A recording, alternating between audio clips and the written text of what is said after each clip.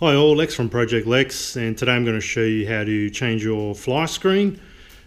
This one here is on my screen door. You can see here that there's some rips thanks to my 30-kilo dog and young kids.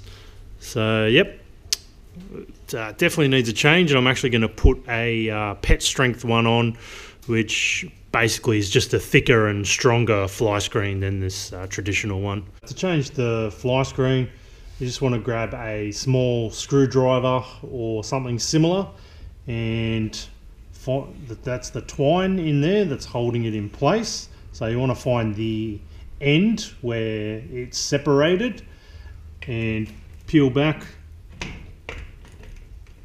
and get out like that, and then just pull it down. And just pull it all the way down and around until the whole fly screen's off. Just put the screwdriver down.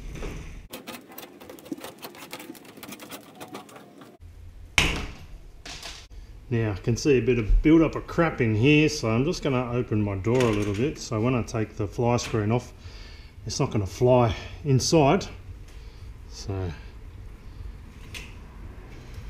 pull it down.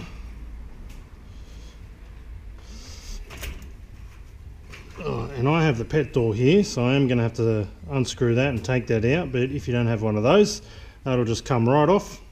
Lucky you. As well as changing the fly screen on this, I am going to be painting the door. Link up above to check that video out. So if you're not going to be painting the door and just replacing the fly screen, then you won't need to worry about taking it off the hinges, but because I'm going to be painting it, it's just easier if I take the whole door off. Just finished painting the screen door. Now I'm going to put the new fly screen on.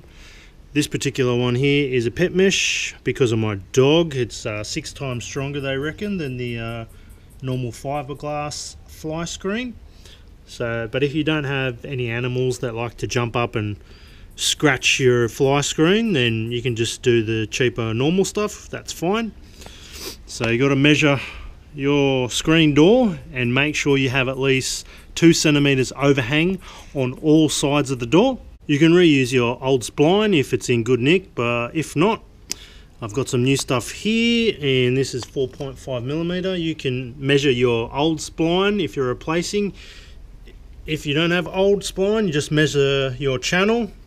That's where the spine's going to go. So measure the size in there, and that'll let you know, give you a rough idea of what you need. Grab your spline, put it in one of the channel corners. Just press it in with a screwdriver to start you off. Then you've got a spline roller. The spline goes in between like this, so it's grooved. Goes in between and will roll along. So just do that all the way along.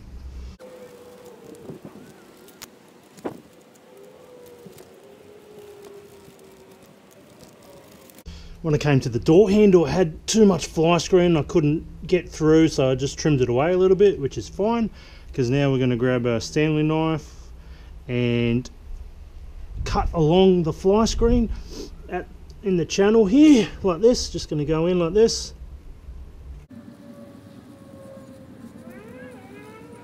And you can see that's come away there, so we're just going to continue that all the way around, and we'll just screw the door back on.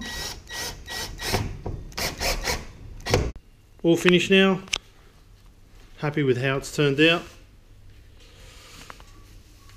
Even sprayed the pet door, which is from the previous owners. My dog doesn't fit through there, but had to put it back on because they've cut a massive hole out of the door. But yeah, looks good.